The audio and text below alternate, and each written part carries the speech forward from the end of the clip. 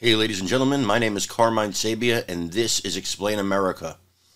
House Judiciary Chairman and Ohio Representative Republican Jim Jordan laced into Alvin Bragg and laid bare his horrible record on crime in New York City in a 5-minute blistering opening statement that you have to hear to believe.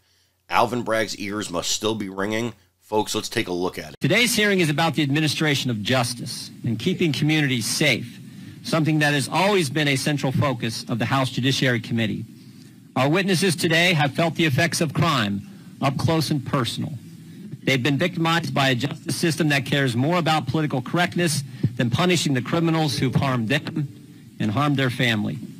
We thank them for being here and sharing their story. Their stories are emblematic of a city that's lost its way when it comes to fighting a crime and upholding the law. As we all know, fairness under the law is a bedrock principle of American democracy. In this country, justice is supposed to be blind, regardless of race, religion, or creed. However, here in Manhattan, the scales of justice are weighed down by politics. For the district attorney, justice isn't blind. It's about looking for opportunities to advance a political agenda, a radical political agenda.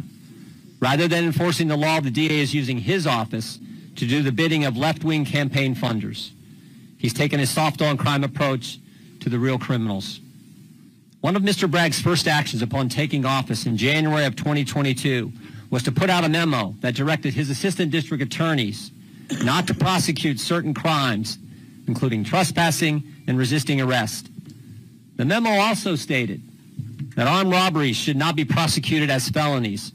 Instead, they were to be considered as misdemeanor larceny unless someone was shot during the course of the robbery. Thank goodness, after a backlash from police groups and the public, Mr. Bragg agreed to prosecute some robberies as felonies, but left the rest of the memo in place. The president of NYPD Detectives Endowment Association said, quote, "Bragg gives criminals the roadmap to freedom from prosecution and control of our streets. In Bragg's Manhattan, you can resist arrest, deal drugs, obstruct arrest, and even carry a gun to get away with it." And guess what happened under this new policy? More crime.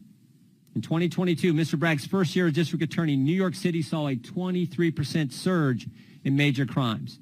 Felony assaults rose 13%, robberies spiked 26%, burglaries in New York City went up 23%, grand larcenies were up 26%, and auto theft increased 32%. Transit crime surged nearly 30%. Imagine that. You leave criminals on the street, you get more crime. Patrick Lynch, the president of the Police Benevolent Association, said, "Police officers don't want to be sent out to enforce laws that the district attorneys won't prosecute. There are already too many people who believe that they can commit crimes, resist arrest, interfere with police officers, and face zero consequences." We should take a minute here to thank our brave men and women in law enforcement. We got a number of them right here in this building. Thank you for what you do.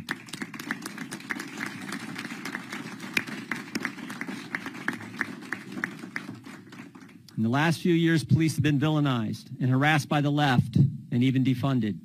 These men and women put their lives on the line every day, every single day, and they deserve our deepest gratitude. But that's not what they're getting from left-wing district attorneys here and around the country. Police do their job. They do the hard work. They go out on the streets. They catch the bad guys. And then the DAs don't do theirs, don't do their job. Instead, they let bad guys roam the street. As we'll hear today, repeat offenders are plaguing New York City. On April 6, 2023, NYPD Commissioner Sewell said, "Recidivism is the undertow pulling against everything we are doing to keep our city safe. It is counterproductive to public safety and, frankly, is a perpetual carousel of police resources."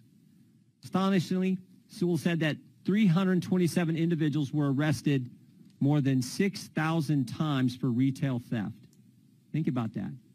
327 individuals responsible for 6,000 retail thefts, what we used to call stealing, taking someone else's property. Each person arrested on average 20 times.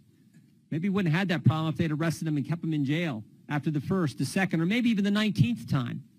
average of 20 times. Given the record of crime, the record level of crime we are seeing around the country, our plan this Congress has been to include field hearings in some of our greatest cities to analyze and highlight how soft on crime policies hurt families, hurt communities, hurt small business owners. We believe it's important to hear from victims and their families who simply want to share their stories, hoping that it will help create change so other families don't have to suffer like they did. What better place to start than New York City, where videos of violent, senseless attacks appear almost daily, and where the DA of Lower Manhattan earned a reputation for caring more about the perpetrators of crime than the victims. Thanks again to all our brave witnesses for being here. And thanks to the NYPD, the Capitol Police, and the Federal Protective Services for all they do to keep people safe. It is safe to say that Alvin Bragg has, if not destroyed New York City, greatly assisted in its demise after Rudy Giuliani and Mike Bloomberg did a lot to fix that city. Between him, new Mayor Eric Adams, it's just a destruction derby. Not to mention Bill de Blasio before him. These soft on crime approaches are hurting our big cities. They are destroying them. And Jordan and the House Judiciary Committee are going to lay it bare in these hearings. Stay with us as we cover every nook and cranny of them. Folks, please remember to like, comment, share, and subscribe. We love you guys. God bless you. Take care, everybody.